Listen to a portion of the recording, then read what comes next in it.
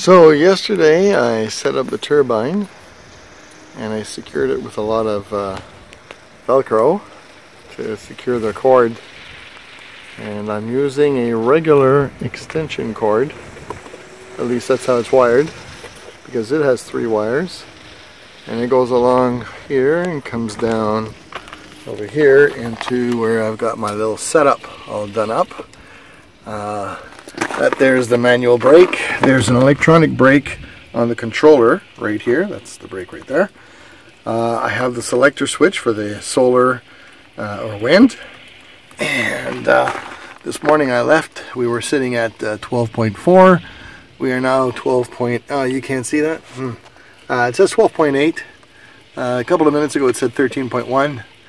And this little amp meter I got through eBay with the 75 ohm shunt that you're supposed to use with it, and it spiked all the way past 20. Now there's a 30 amp meter that comes with the controller and the wind breeze, or whatever the name of the turbine is. I'll get that for you later. Anyways, I decided to put a little battery meter to tell me what the real voltage was on the battery, and as you can see, it's spiking into like 7.5. So here we go, 12.5. Anyways, like I said a few seconds ago, it was spiked all the way past 20. So it does produce a lot of current. This is an MPPT controller, so of course it takes the lower amperage coming in and the higher amperage coming in, and it changes it to 12 volts to charge the batteries. And that's about it. That's my solar controller. I have no solar panels right now, but that may change in the future. That's why we have it that way. And like I said, I'm using regular plug-ins because it's got three wires, as you can see. All I did was strip the rubber off of it to lessen the weight. There's quite a bit of insulation around each wire, so I'm not too worried about that. And I'm using that because it's the only thing I could find that was 8 gauge. So that's the biggest gauge I could find in an extension cable. It used to be an RV cable, but the ends got damaged, so I kept the wire, and a good thing I did. So I'm using it with the turbine.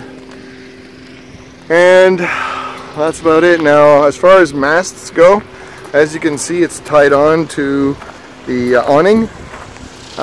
Again, using Velcro. I am hoping to get the same setup as I had for the older one, which is a muffler clamp and a reverse muffler clamp with some rubber hose on the teeth part where it makes contact with the awning bar, and so it can hold the pipe. Now the pipe right now is from a fence. Now if you go to Home Depot, you can pick up a 10-foot piece, a black or galvanized, for I think it's 15 bucks. And I don't know, I ended up, I just happen to have that piece there. Now this thing is turning like crazy, but of course you only see, you probably see it just going in reverse right now. Anyways. The diameter wasn't quite right, so I ended up using a piece of ABS or a PVC and matching the size with the pipe with a little bit of duct tape. I don't know if I can show you that. I will take it apart and show you when I take it down, probably next week, because I'll be going to get Michelle from the airport again this year in Phoenix. So, and this that's a 10-foot piece, and this last piece here is again a smaller piece of fence. As you can see, it goes in one the other. I did end up cutting the collar here because it was just a little bit more narrow, and what I did is I put some electrical tape on this part so that it doesn't wobble so much and not so loose inside. And it happens that for some reason when I got this piece of pipe, it already had a couple of holes. So I put a screw in there in case this should split and this post should go sliding inside. But I don't think that'll happen. It's pretty solid galvanized steel.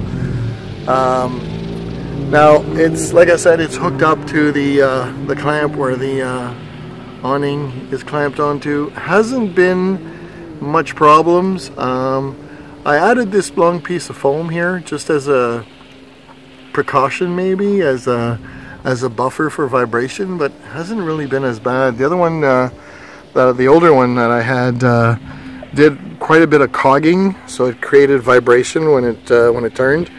This one, there's no cogging really, and it's the weather app, the AccuWeather, is saying that the winds are 20 to 35 kilometers per hour.